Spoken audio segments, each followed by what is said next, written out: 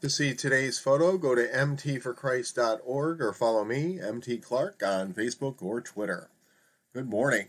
Today's photo of a driveway pathway and a view of a calm, partially frozen pond and the barely visible snow-capped peaks of mountains in the distance comes to us from yours truly as I decided to capture this scene before taking one last look and walk around the grounds of my Adirondack retreat on New Year's Day.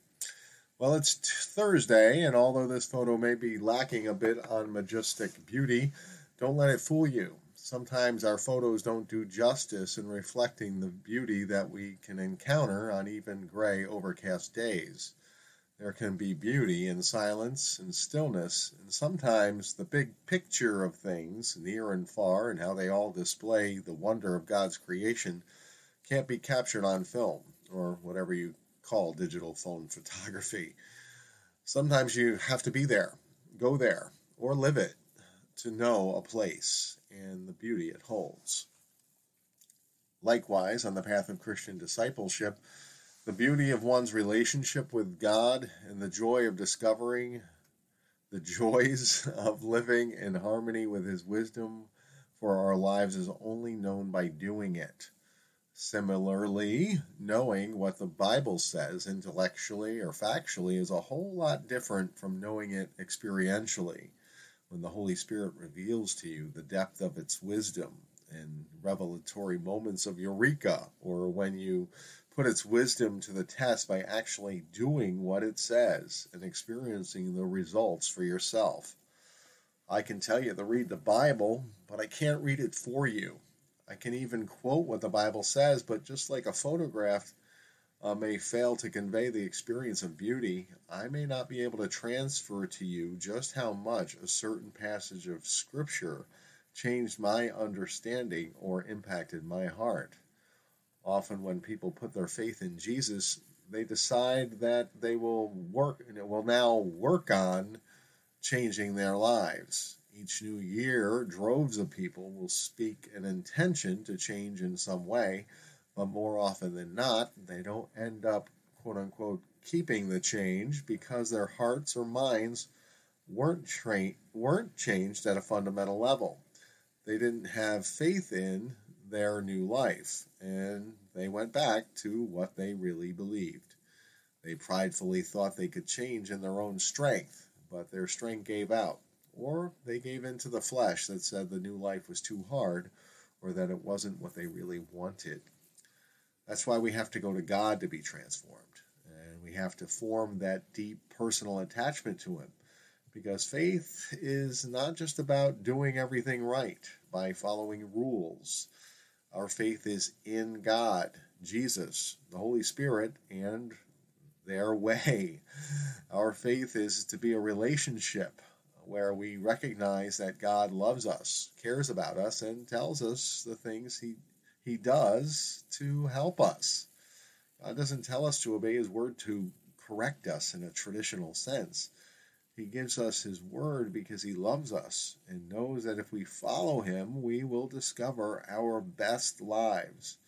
But that comes not by our willpower, but by believing in Him, trusting Him, and experiencing the joy of discovering just how true and good His teachings are. God doesn't want us to be self-sufficient. He wants us to depend on Him.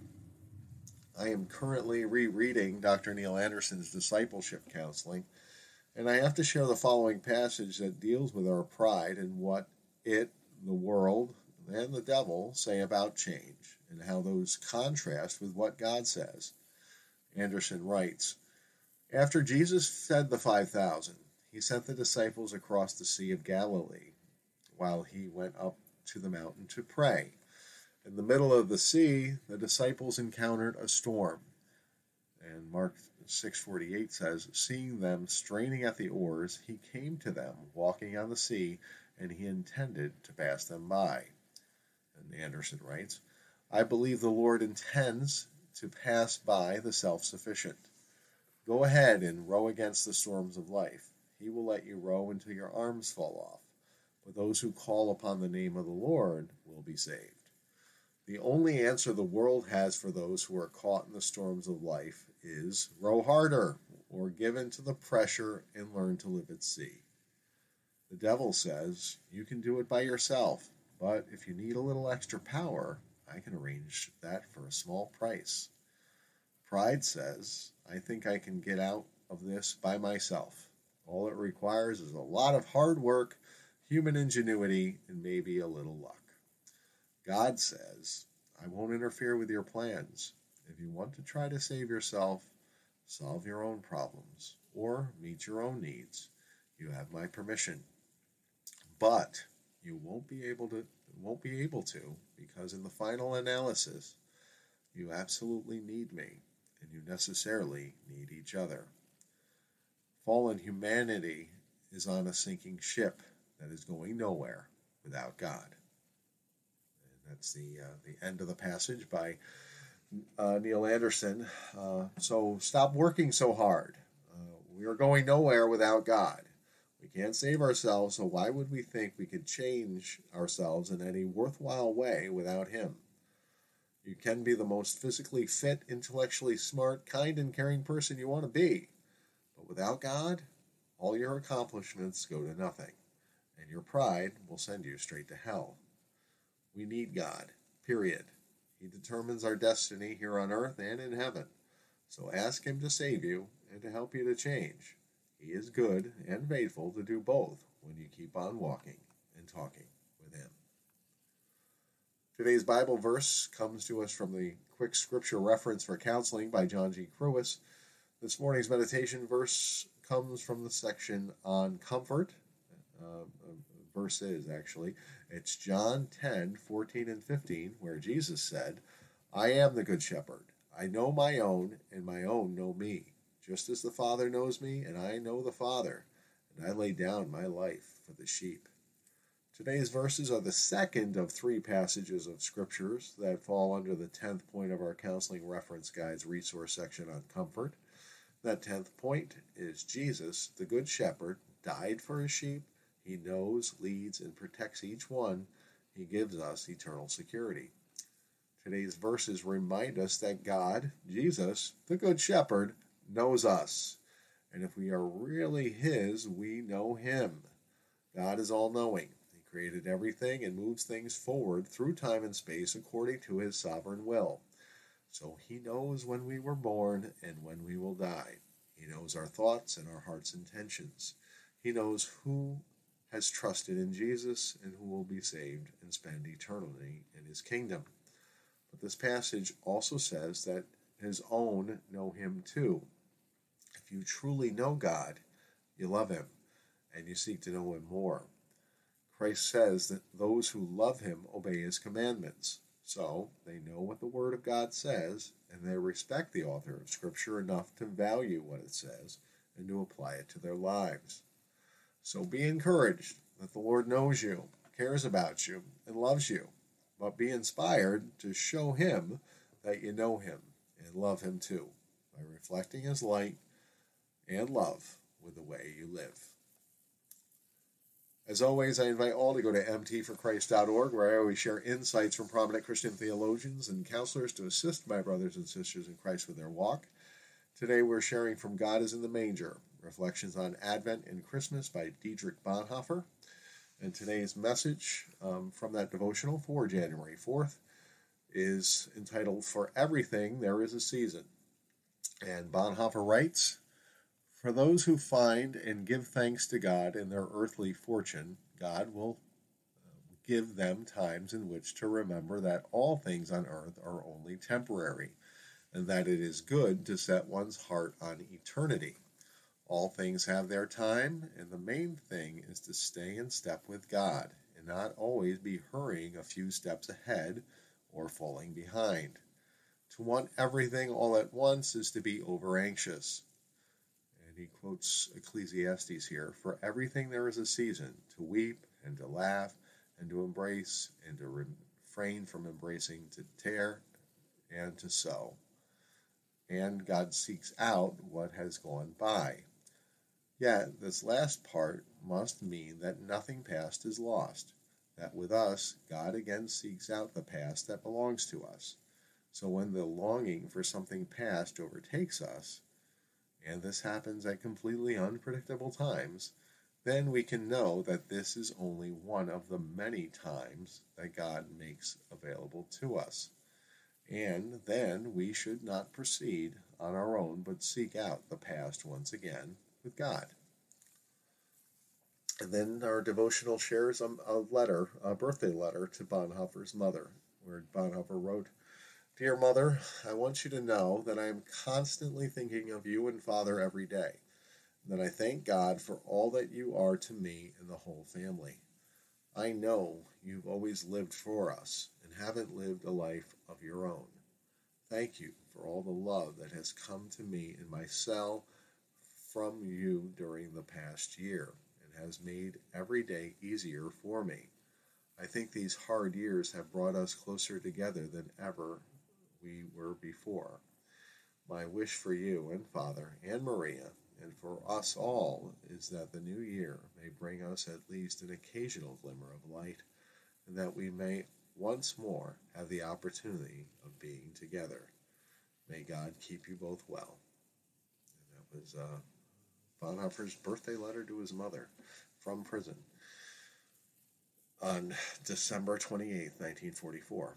And our resource shares Ecclesiastes 3, 1 through 8, where the Word of God says, "For everything there is a season, and a time for every matter under heaven, a time to be born and a time to die, a time to plant and a time to pluck up what is planted, a time to kill and a time to heal, a time to break down and a time to build up, a time to weep and a time to laugh, a time to mourn and a time to dance, a time to throw away stones and a time to gather stones together, a time to embrace and a time to refrain from embracing, a time to seek and a time to lose, a time to keep and a time to throw away, a time to tear and a time to sow, a time to keep silence and a time to speak, a time to love and a time to hate, a time for war and a time for peace."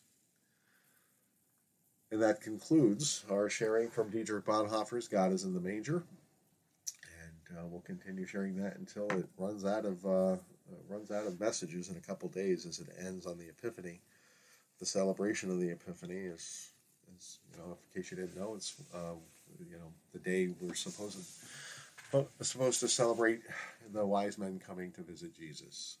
That's the whole Christmas season goes from the birth of Christ to the Epiphany, and so as we draw near to that, and in a couple days, we'll switch to a different resource. But I'm really enjoying everything that's been presented in the Bonhoeffer devotional to bring us through the Christmas season, and especially the messages from earlier this week on New Year's Day, and how God is the one who has to change you.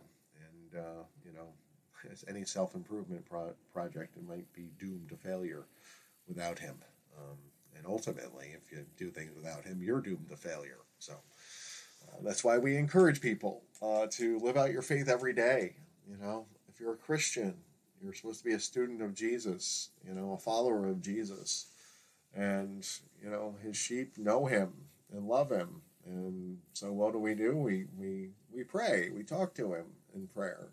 We read the Word. We want to know what he has to say to us. And we demonstrate we've heard his message by living it and testing it out. The Word of God says this, but I don't know about that. Well, let's find out about it. Let's do what it says.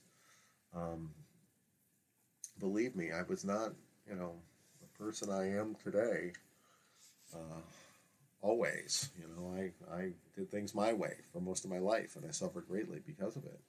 I answered every, fleshly call that there was, and I discovered there's no satisfaction or joy or peace when you do that. You become a slave to your selfish desires, and those desires don't fulfill you.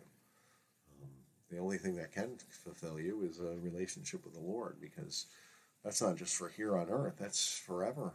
And we want to, not focus on the temporary things of this world, but on the eternal things that'll last forever. And that's our love for the Lord and his love for us. And that's why we encourage one another to follow him, so we can all be together in his love and experience the goodness that comes from following him and living in his grace. So, last night we met with Star Point Church, the growth group, Celebrate Freedoms, small growth group, and I did a lesson on mission, where it was, what do you do after you clean up your act? Assuming, you're following the Lord and have had victory and freedom. That's a big assumption, but that lesson, the mission lesson, is basically the sort of the end lesson to recovery. Not that recovery ever ends, really, but it sort of does, because when we experience our freedom and victory, we don't claim that we're addicted to anything anymore. We claim our freedom, and we pronounce that. Some people say, I'm an addict and I'll always be an addict. Well, if you give into it, yeah. But if you stay sober, guess what? You're not an addict anymore. You're living in victory. You're just sort of living in fear that you're going to fall off, and so you remind yourself you're an addict, so you don't do that anymore. And I get that, but that's trusting in your own strength. So let's trust in the Lord to preserve you and keep you, and keep building you up in your faith.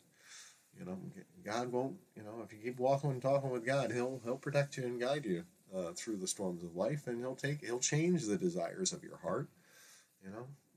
And that's the thing. You have to change the way you think according to God's word. So, this morning I was moved by the Lord to reach out to some people. Someone I know struggles with sexual addiction and has had, next to zero victory or freedom of any sustained, because he's trying to stop a behavior. And I'm like, I gotta impress upon him the idea to seek out purity as a goal. I want to be pure for a day. I want to be pure for 2 days. I want to be pure for 3 days. And then, you know what? I want to be pure for a week, and I want to be pure for 2 weeks. I want to be pure for a month. I want to be pure for two months. I want to be pure for a year. I want to be pure for the rest of my life. I want to only have sex under God's governance, which is within the confines of a covenant marriage between a man and a woman. Anything outside of that is sin. And, I turn to Romans to impress that you're supposed to surrender your body as a living sacrifice. That means you give up your fleshly desires and, give your body over to righteousness, living a life of purity, living a life that's good. That's the goal, a good life. And then later in Romans, it's like, hate what is evil and love what is good. Well, sexual addiction is evil. Masturbation is evil. Fornication is evil. Purity is good. So you hate those other things and you love what is good, the purity. And, you're never satisfied by giving into the flesh. I know this. I've done this. I tried it and experimented with it. There's no satisfaction. You'll always have those desires and urges. But if you don't give into them, those desires and urges pass by the way, and you realize how evil it is to give into them. Looking at somebody who's lost in passion, sort of shows they're truly lost, where they've surrendered over to the flesh. And, it's not a pretty picture. And so we try to go with what God says and see that He's not denying us. He's encouraging us to live a good and pure and holy life that in and of itself is satisfying. The love in its approved boundaries is what we're supposed to pursue, and the love of the Lord always. So we have to set a goal, to live a righteous life. And, ask God, and guess what? You don't do it in your own strength. You pray to the Lord for help and strength all along the way, and you pray for Him to change your heart. And guess what happens? If you keep walking in that, it happens. He changes you. He renews your mind. He renews your heart. He gives you, He takes that heart of stone out, and He gives you a heart of flesh. And He renews your mind. He gives you the mind of Christ. Christ was pure. These are the things we're supposed to pursue. The good and simple, holy life of a disciple of Jesus Christ. So, believe me, I struggled with it. I overcame it, and the Lord was faithful to help me. And so I understand that struggle. I understand the alcohol and drugs, and I understand food addiction. Why? Because not because I read a book about it, but because I struggled with it most of my life, and the Lord helped me to be delivered from them. And we're still fighting the good fight with that food thing. That's a tough one. All of society is against you on that one. They think you're trying to be, anorexic or something when you try to deny yourself certain foods and live a healthy lifestyle, or that you're prideful, and that you're about image. But no, we just want to be good stewards for our bodies. And wow, guess what? When you take care of your body, you feel good. It feels good to be healthy and not carry around extra weight. It feels good to be strong. Not that, believe me, we need work on all of those things, but these are the things that God would have us do, to live the best life that He has for us, and to not believe the lies that we can't have it. That's what the enemy wants to say. You can't do this. You're not able. So there'll be limitations in life, but let's see what those are. Let's see what the Lord has for us. So I encourage you to keep walking and talking with God, and a lot of off-the-cuff comments, so forgive me for taking too long. And we'll pray. Lord God, Heavenly Father, thank you for another day in your kingdom. Lord, we thank you so much for this wonderful journey that you've given us through life, that we can discover the truth and see your love for what it is. It's the intention to help us, and we need your help. So we pray for today for you to help us. We pray for anyone listening today that you would come alongside them and their prayer request and their walk of faith. And Lord, as always, I ask for you to go before me, open my eyes to the things you want me to see, and God, help me to walk in the way you would have me walk, because I know your ways are good, and you give them to us because you love us. Lord, so help me to represent you in your kingdom here on the earth the best I can, and never let me go. Lord, we thank you, we praise you, we love you. We pray all these things in the mighty name of Jesus. Amen.